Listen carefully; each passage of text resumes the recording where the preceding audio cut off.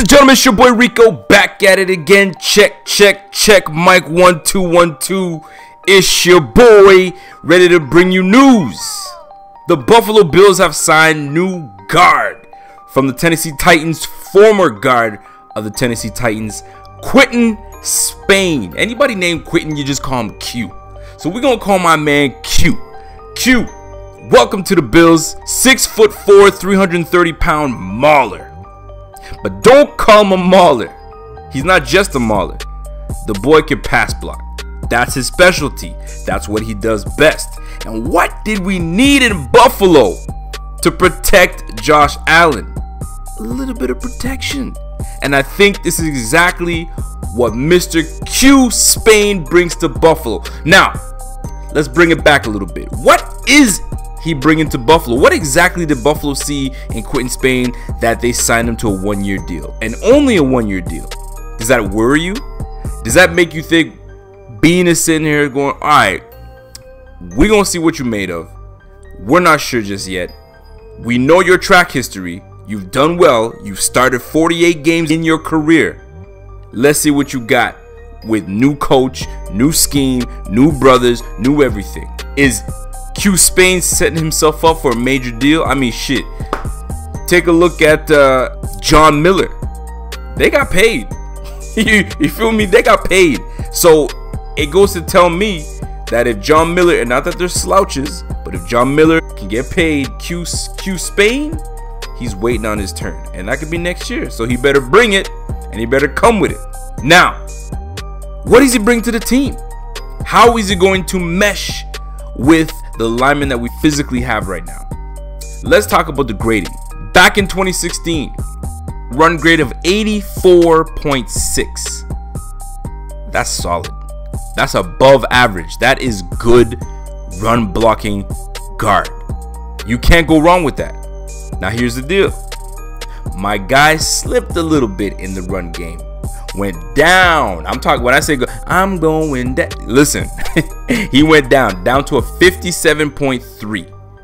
Now that is a bit of a head scratcher, because you go from being extreme talent at the guard position to now, you know what I mean, looking like an average guard. So what does that tell me? That tells me scheme changed. That tells me potential coaching changes. So something happened, right? But here's another thing.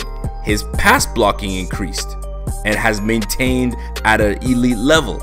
He's sitting at a 78 to 77 points in pass blocking according to PFF. So how is that going to translate to Buffalo? We know who we have in our backfield. We know who we have as quarterback. We got Frank Gore that loves to run between the tackles. We got LaShawn McCoy that's looking to have a huge bounce back year. And let me remind you who the running back was for the Tennessee Titans last year. Oh yeah, Derrick Henry. Derrick Henry was running like a wild man last year. So I'm glad to take a piece from that run game and bring it to Buffalo. So am I worried about that 57 grade? No. Do I think back and look at that grade that he had back in 2016? Yes. Does he have something to prove this year alone to get that money, get that shmoney for the following year? Yes. So all signs point to having a fantastic year. Am I being too positive? Maybe. Am I being optimistic? Yeah, damn right I am. I see a big time overloading of the O-line. Let's look at the O-line that we had last year. All right, you know who we had. Mills, Miller, Dukas, Dawkins, Groy, Bodine, Teller at the end of the year, Searles, McDermott. We had a whole bunch of guys just rotating in and out of the lineup. There's no continuity in that. There's none of that. How is quarterback Josh Allen supposed to feel comfortable behind that shoddy O-line? So Bean put his money where his mouth was. He put a lot of money into this O-line. Now, are they all stars on this team? No. But a little chemistry together, a little bit of hard work, new O-line coach, and Bobby Johnson, that could be all of the difference. Now, this is what the O-line could look like going forward. Mitch Morse, center. Quinton Spain, right guard. Who do you put at left guard? Move Mr. Dawkins inside. I've been saying this. This is not news, man. Y'all been hearing me say this before. Move Dawkins inside. He may not like to hear that, because the game is to get paid as a left tackle. You know what I'm saying? But guess what? The game is changing. Look at the center. Center just got paid 44 mil. The guard position is gonna change. You don't think that bully Quinton Nelson in Indianapolis isn't gonna get money at the end of his rookie contract? Believe me, he is. The game's about to change. Dawkins doesn't know it, but his best bet to be successful first and get that money second is at guard position. Bring in Tynaseki and lock his ass in at left tackle. Now that remains, one position remains open, and that's the right tackle. What do we do with that right tackle? Who do we fill in at right tackle? I'll tell you. I have that card, that rookie card that I'm going to play. I'm sure of it that we're going to be drafting a tackle in this draft. The interior lineman is set. We're good. We're all right. We need that right tackle. So we draft a right tackle. That's one lineup that you can put together. The traditional lineup you can put together is Dion Dawkins at left side, Wyatt Teller at left guard, Mitch Moore center, Quinton Spain at right guard, and Tynaseki at right tackle. That lineup right there is a potential starting lineup. So there's so many ways you can change this thing up. But I'll tell you right now, one thing's for sure, two things for certain. Your right guard and your center is locked in. We just got to figure out the rest of the line. Ladies and gentlemen, this is a new year.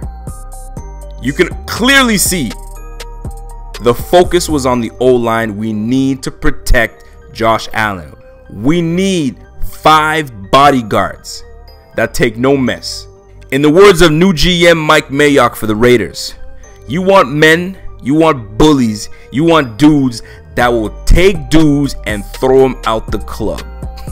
That's exactly what's happening, man. You got a quarterback right now that needs protection. Anybody trying to get to your quarterback, put your hands on him and throw him out the club. That's how we're going to do this year. 5 bodyguards for your boy Josh Allen. Ladies and gentlemen, are you satisfied with what we've done thus far? Are we done? Are you comfortable with the Bills the way they're doing things now? Bolster that O-line through free agency, get some depth in the draft, and go from there. It's all about chemistry. It's all about that O-line coach getting these two guys together and getting your proper 5 together. I'm not interested in Russian roulette. I'm not interested in musical chairs at the O-line position. Choose your 5 guys early and let them rock. Let them meld together. Let them be one. That's the only way we're going to have success. If you guys like this video, y'all know what to do. Click that like button. If you guys are new to this page, subscribe. And until next time, it's your boy, and I'm gone.